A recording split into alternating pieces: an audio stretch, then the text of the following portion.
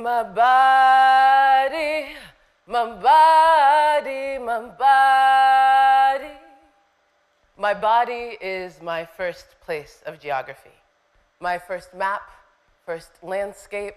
It's the first place I learned the importance of belonging. I do not want to lose it. On my skin, you will see that I'm a child born of immigrants, chocolate brown and tinged with Shona, Chewa, Ndebele. My parents held Zimbabwe in their hearts, moved me within it, steeped in its hellos, its food, and its rituals. That land remained alive in our home. On my tongue, the words roll off rough and unruly, a lingering ache remembered, a yearning longing to be spoken. Diripo Makadiyo, head bent in honor of elders, hands upheld in offering water to wash hands. Rituals my body has performed in reverence remain etched in my muscle memory. I am a river, a border crossed and sunk within, resurfacing. How to hold my body upright, shoulders uncurled from lifetimes of insecurity, I learned to stand tall, to keep eyes level, to hold delicately and firmly myself. How to move, ripe, rounded, swaying, gliding through crowds, holding books and pots on my head. This is remembered from before. My body is memory. On August 28th, 2014, my life burst open. I was in New York working on my solo performance piece, Looking at Abroad, and as I jumped back and forth across a rope that was the delineations of my body, of borders, of crossing race and gender and sexuality, something happened. My Achilles tendon ruptured. And there I was, 29 years old, with the first injury I'd ever really had in my life. And instead of going back home to put up my show, I went back to New Orleans and began the healing process. Ritual number 1, stillness.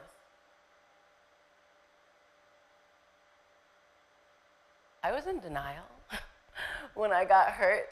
I somehow managed to walk through the entirety of the JFK International Airport with a ruptured Achilles tendon, and not until my doctor said that I would be in a cast for 6 to 8 weeks and a boot for another 2 to 3 months did I understand the severity of what had happened. So I went home to my apartment that I just moved into by myself with my dog that I just acquired and cried. I didn't know what to do. See, I'm a theater artist, I'm a mover. I want to explore space and time with my whole body, and I had to sit still. A good friend and neighbor encouraged me to begin meditating. And after a few days of wallowing in my own misery, I woke up one morning, went out into the backyard, sat in the sun, and meditated. And then I cried. And then I wrote. And the next day, I did it again. And then I did it again. I would go outside, I would sit, I would meditate, I would cry, and I would write. And as I did, things began to open up. I began to be more vulnerable with myself, more honest about the fact that I was sad and depressed and lonely, and that I had a lot of people around me who were there to support me. And thus began my gratitude practice. Ritual number 2, daily practice. So I have really great friends. And after this happened, one of my friends organized a schedule. And so there were people who came and walked my dog in the morning, and people who came and walked my dog in the evenings, and friends who brought over lunch because I couldn't stand that long to cook, and friends who brought over dinner. And I would start to write on Facebook everything that I was grateful for. I'm grateful for Emily, who walks my dog. I am grateful for Savannah, who made me lunch. I am grateful for the coloring books that Chris brought by for me to pass my time. The fall of 2014 was also about when the Black Lives Matter movement became really visible in the media.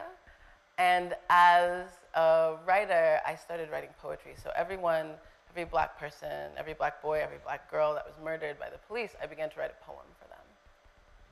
And that became part of my practice. And then I wanted to find ways to invite other people into the rituals that I was creating for myself. And so I had a party. I had a casting party with my friends. And everyone came over, and we decorated my cast together. And there was this lovely little girl giving side-eye. And on the back it said S is for Soul Sister. And they drew some stars and some suns. And they did my toenails, because, you know, adornment is very important. And we had a really great time. And we also wrote together. And we sang together. And we colored together. And I started to form communities of practice around the rituals that I was creating for myself.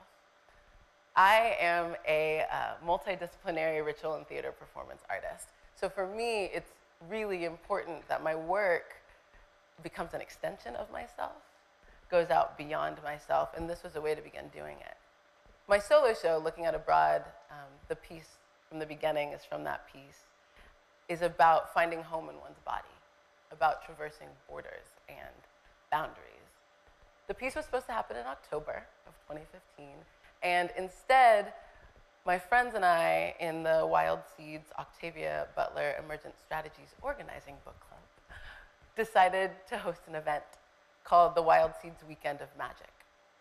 And during that event, there were 3 occasions. There was a conversation about gender-based violence, there was a pop-up show, and there was a Black feminist healing revival.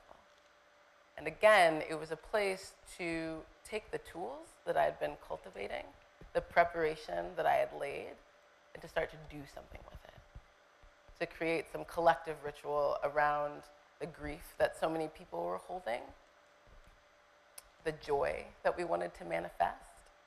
And so at this revival, we meditated, and we cried, and we wrote. We wrote affirmations for each other. We wrote prayers. We wrote dreams. It was really incredible. Ritual number 3, creative transformation. So while I was convalescing, I had a lot of time on my hands. And I was working with this really amazing book, Julia Cameron's The Artist's Way. And I made it through 5 chapters, and ideas were just coming. Ideas for creative projects, ideas for poems, ideas for books, ideas for movies. And one of the pieces was a ritual performance piece called Vessels that I'm currently working on. That is a 7-woman harmonic meditation on the Middle Passage that's looking to answer the question, what does freedom sound like in a space of confinement?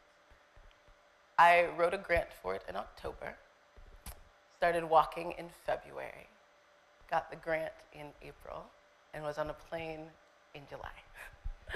This is me in Benin, learning some dances and some songs and some rituals of women there, learning more things to incorporate into the process of my work.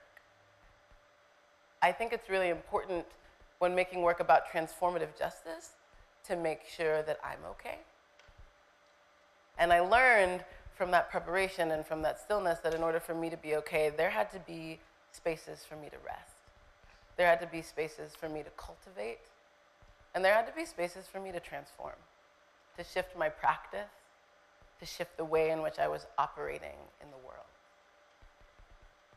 So now, I'm going to invite all of you, encourage all of you to think about what your own rituals are, and if you don't have any, what they could be. And we're actually going to do a short ritual together. So I'm going to ask for everyone to find your feet planted on the ground. Your chairs are real comfortable, so if you're leaning back, try and scoot forward a little bit. And I'm going to ask you to close your eyes and to come to stillness. And I want you to breathe. I want you to inhale. And I want you to exhale. Inhale again. And exhale. Inhale, fill up your lungs, fill up your back, Fill up your chest and exhale. As you continue to do this, I want you to think about what you want to release. What's not serving you? What is inhibiting your growth? And on your next inhale, I want you to take it in. And on your exhale, I want you to breathe it out.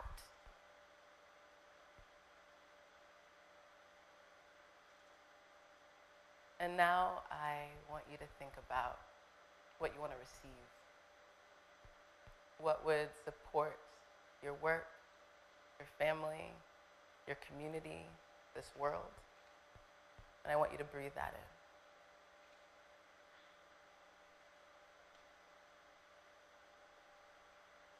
And let it out.